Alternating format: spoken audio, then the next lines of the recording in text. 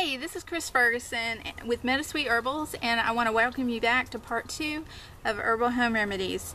I'm going to talk today about rosemary, which is a fragrant evergreen with short needles, and I have one right here behind me, and it likes full sun, it's heat tolerant, and just to rub it, you can just smell the fragrance coming off of it.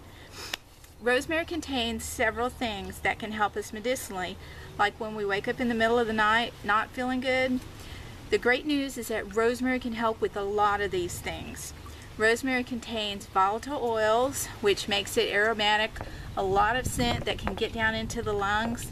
It can also stimulate moods and help with mild to moderate depression. And if you think about it, with the olfactory nerve being the nerve that runs from your nose back up into your brain, it can immediately have a positive effect on your brain.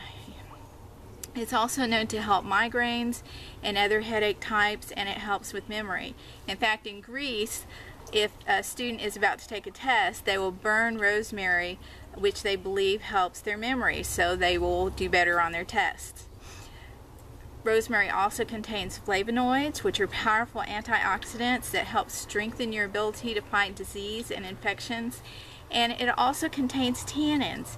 And tannins are chemicals that work as an astringent. They help lessen inflammation by pulling the moisture out of that swollen tissue to help it heal. Rosemary is thought to stimulate the adrenal glands, the ones that are responsible for releasing cortisol during stress and giving you that fight or flight response. And we all have that with today's stressors, with job and kids and traffic. And cortisol is one of the main culprits with accumulating belly fat. That's something that has come out recently. Being continually stressed out can also lead to adrenal fatigue. And it's also known for rosemary to act as a nervine, which is something that can gently calm the nervous system down. It's not going to act like a sledgehammer, hit you over the head, knock you out. It's very gentle, acts very easily on the nerves. So you wake up in the middle of the night with a sore throat, or you've been sick for a week and the illness has settled in your chest and in your throat, and it's taken on the form of bronchitis. Rosemary tea is one of the best herbs that you can take for this. And remember, it has the anti-inflammatory and astringent properties. It also acts like a tonic, and it nourishes the tissues.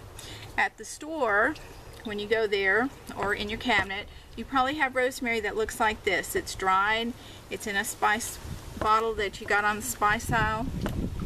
Very easy to get, and it costs about $4 a bottle. They also sell fresh rosemary, the stalks, probably about this much, about 2 or 3 stalks in a clear plastic container of fresh rosemary for about $2 to $3 a pack. Or you can be like me and grow your own. You have it all year round. It's wonderful. It's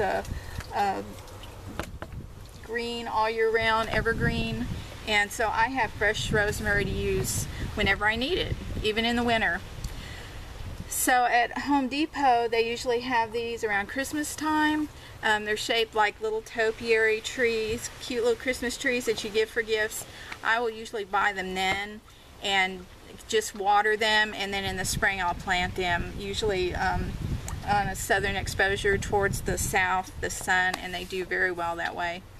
To make a tea, you can use your spice bottle, rosemary, and you want to use 1 tablespoon per cup of water, and you put a tablespoon of it in a tea ball like this, or you can use an unbleached muslin bag, spice bag. That I found this one at Bed and Bath. They're very cheap. They're hard to clean out, but they're good to use as opposed to these, which cost probably about $5, $6.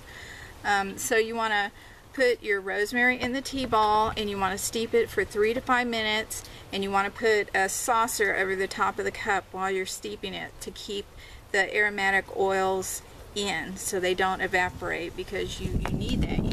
When you drink that, you're going to be inhaling that as well, and you want those oils to stay in there. If you use the stalks, I usually cut them with a pair of scissors, about 1/2 inch pieces, and I boil it for about 5 to 10 minutes because it has the thicker stems in it. It's not just the leaves, so you have to boil it just a little bit longer, 5 to 10 minutes. You can add stevia or honey to it, and it really doesn't taste half bad. It actually is okay as compared to a lot of other herbs. You can mix it with another kind of tea, whatever it takes to get it down. Trust me, you'll feel so much better if you use the rosemary. So I want to thank you again for joining me today at MeadowSweet Herbals, and please go to our website at meadowsweetherbal.com, and here's to your health.